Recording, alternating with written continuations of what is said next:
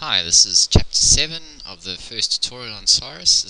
This is the final chapter, and this will deal with uploading a heritage report to the application. Okay, the first thing is log in and get to the dashboard. Pick your case that you would like to upload the report to, and then click on Edit. You'll see on the case header section the heritage report field is blank at the moment, and this is where we would like to upload our assessment.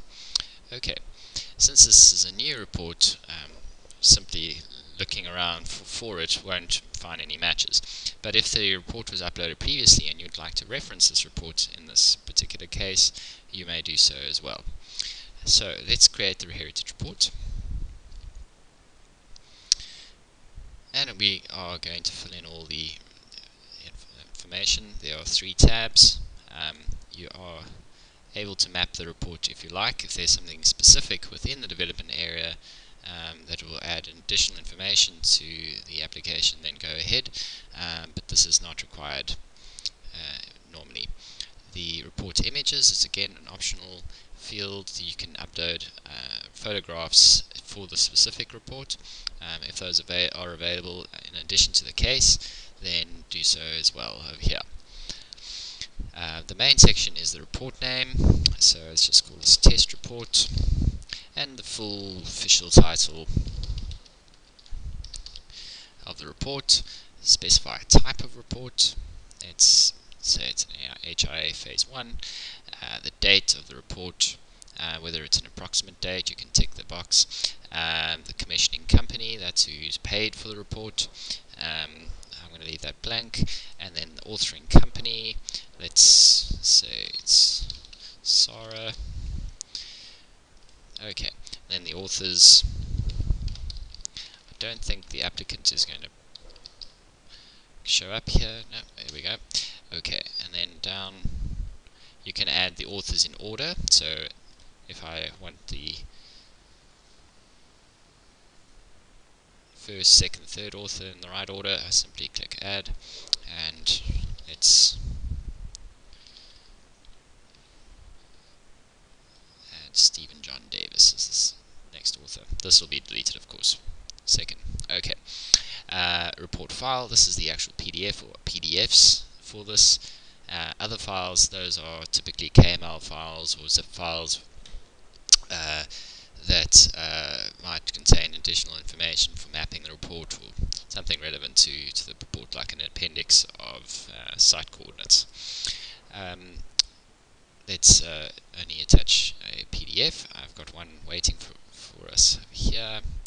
Let's pick out that one, and we're going to upload that. And again, the revision log rules apply. Let's give that a second. Yes, in many of our reports there might be missing or incorrect information in the archives. Please feel free to report that to your case officer to make amendments to the archive of reports. But the responsibility is on you to capture the information correctly going forward.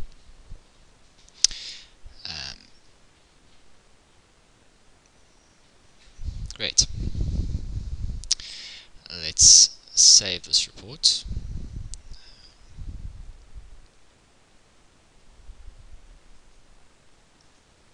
Give it a different name if you like, to the file name.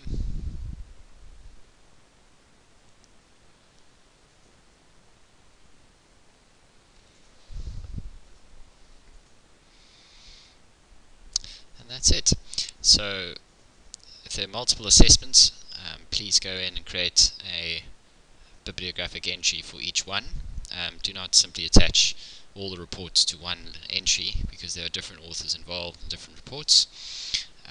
So you would click on add another item and fill in the fields correctly. These are different to simply attaching EIA documentation to a case. We do expect heritage reports to be filled in correctly and completely for our library. And that is it. Hit save, and you'll see a hyperlink appear on the case view for the report. There it is. This takes you to the full report. It references back to the case, and there's the PDF for download.